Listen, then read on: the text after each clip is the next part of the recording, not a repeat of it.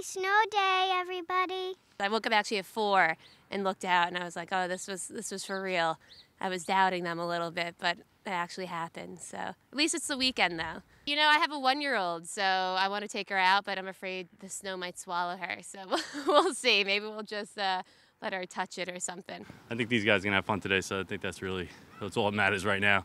We're working on trying to get the snow out of here and getting the cars out. It's got the sleds out, everything ready to go. I like to make snow angels and make snowmans while we're in the snow. I thought that it was going to be like so much snow that it would be over our head.